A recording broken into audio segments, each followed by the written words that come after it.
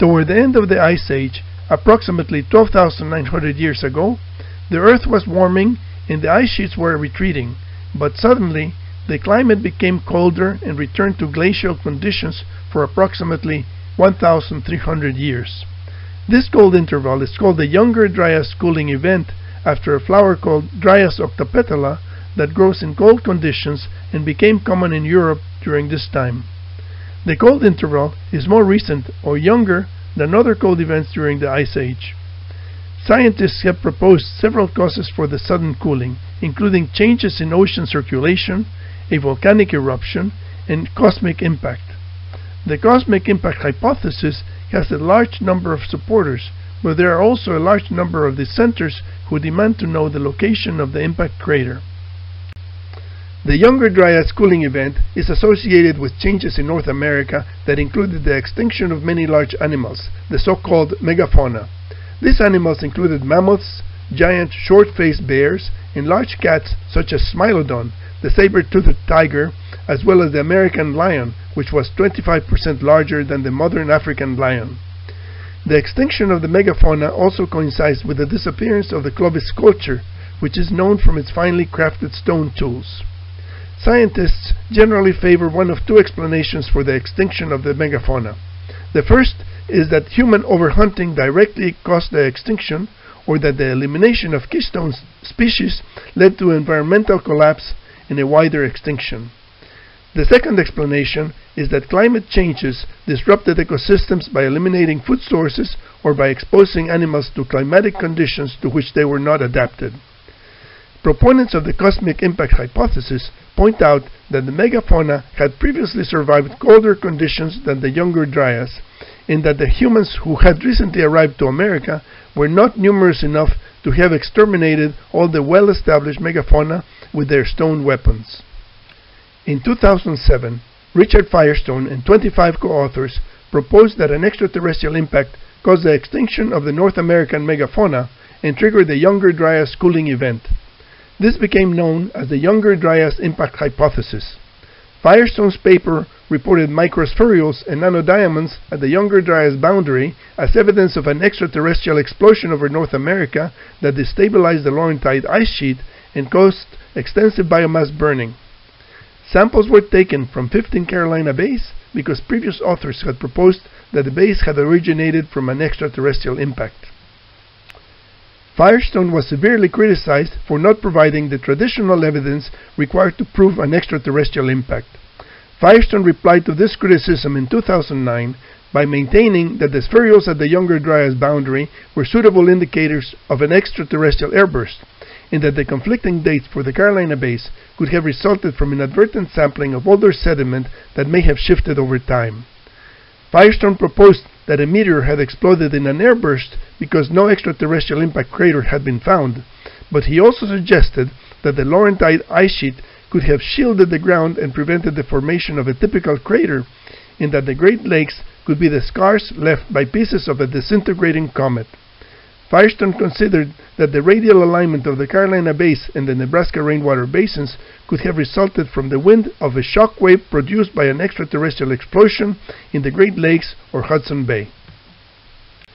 In 2011, 7 university professors from the US, the UK, and Austria collaborated on a requiem paper declaring the death of the Younger Dryas impact hypothesis.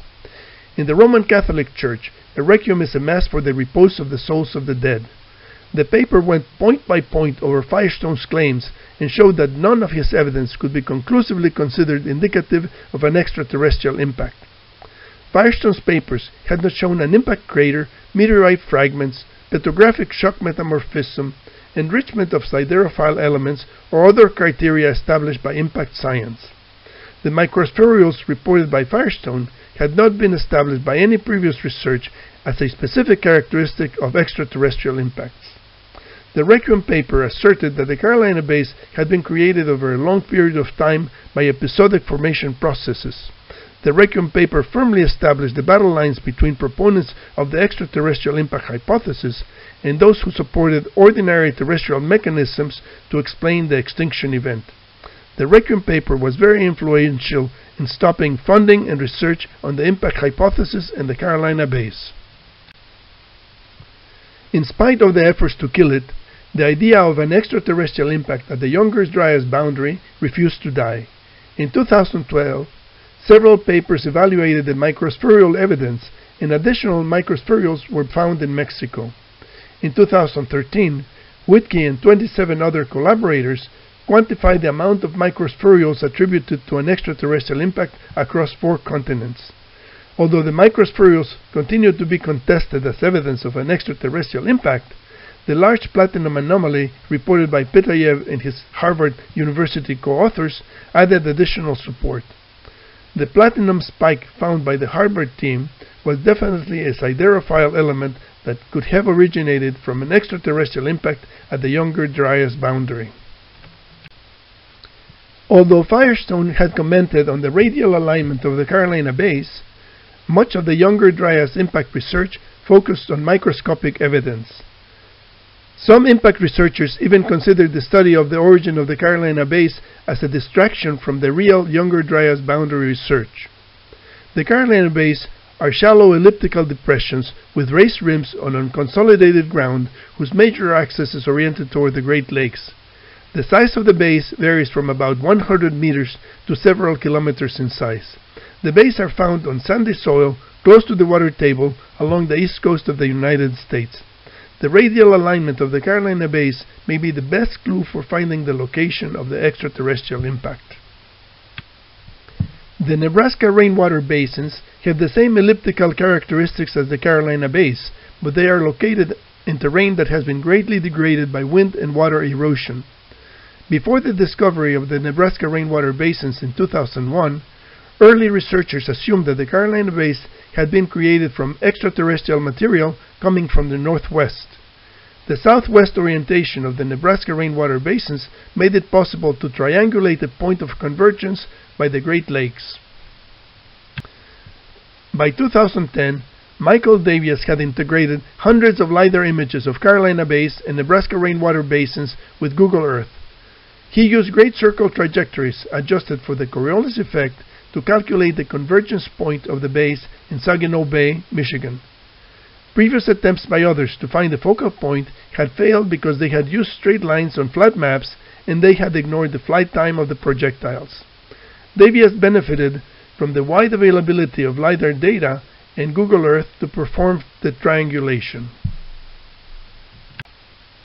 The Carolina Bays and the Nebraska rainwater basins have a mathematically precise elliptical geometry with similar width-to-length ratios, even though they have different axial orientations and they are separated by 2,000 kilometers.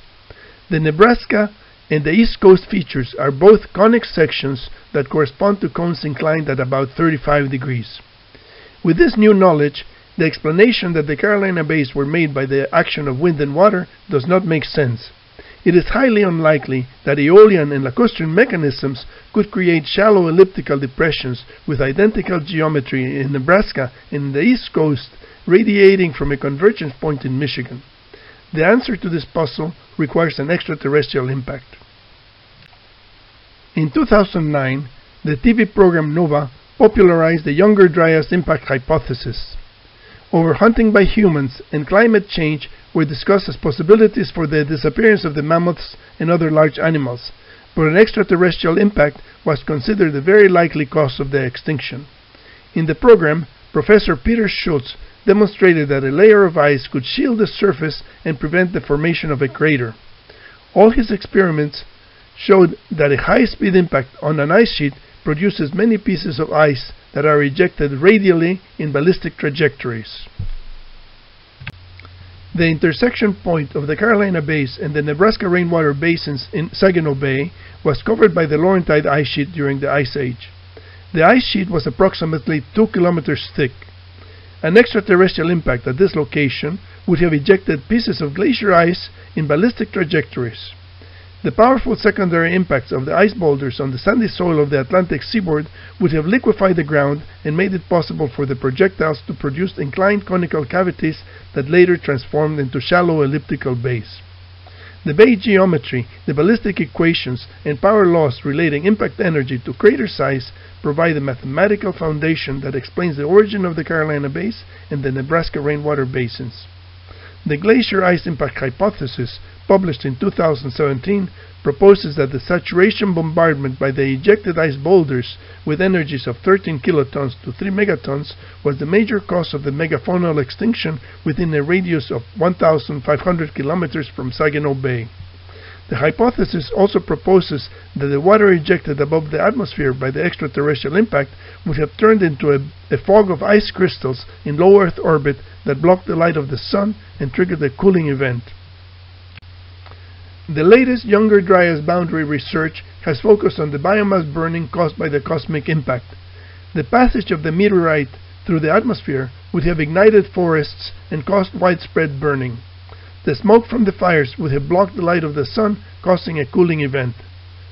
Critics of the impact hypothesis will continue to say that fire and smoke are not sufficient evidence to prove an extraterrestrial event, and they will keep asking for the location of a crater with shock metamorphism, shatter cones, and other well-established high-speed impact evidence.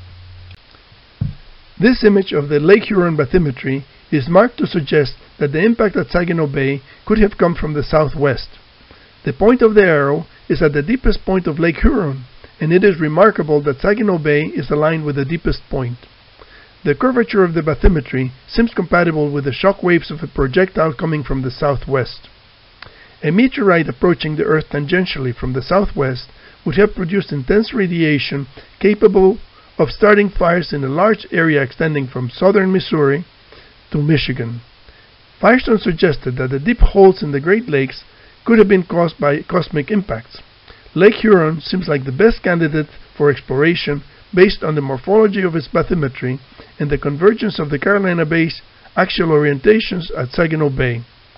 Geological examination of cores from Lake Huron and from the northern rims in Canada may provide the type of hard evidence that the critics have been requesting. The meltwater from the Laurentide ice sheet could have washed away much of the impact evidence, but there may still be some traces that could finally settle the question about the location of the Younger Dryas impact crater.